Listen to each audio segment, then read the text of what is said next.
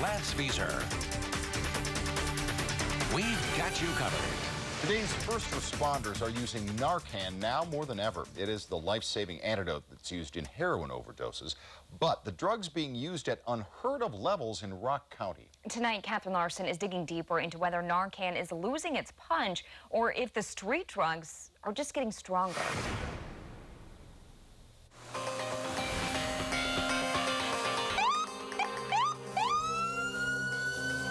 It's surprising. I didn't think I'd see it, but unfortunately, it's come to that. On any given day, we're tough guys on the outside, but we don't like to see people die. Even the day we tried to do this interview. Milton Ambulance. I gotta go. The 166 I-90 westbound. Report of a subject overdosing in a Chevy Malibu. Milton paramedic Addison Sennett. It's everywhere. It's happening every day. Rock County's EMS director, Dr. Jay McNeil.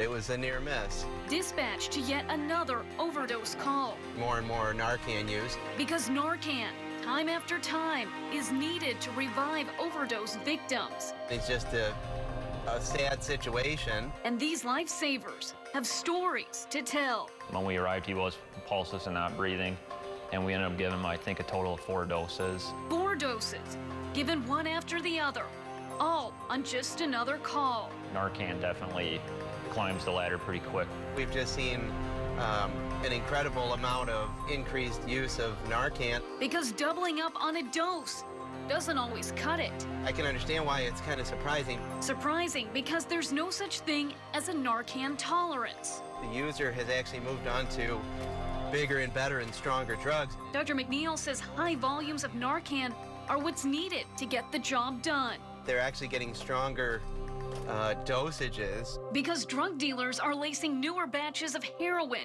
with practically anything. Fentanyl mixed in, and then carfentanil, which is actually used primarily for elephants. And those drugs. They're making it even to our small communities. And they're coming from everywhere. There's been some drug movement from China and then, all of the borders basically, and they can kind of float it in under the radar. First responders may need to revive a patient with Narcan 5, maybe 6 times, but never higher than that number, because by that point, they would be using other life-saving protocols. A lot of those that require multiple dosages of Narcan, it's ineffective when we have to move on to an advanced airway, such as intubating the patient, or placing an alternative airway device. It's no doubt an epidemic. An epidemic, creating a never-ending Narcan nightmare.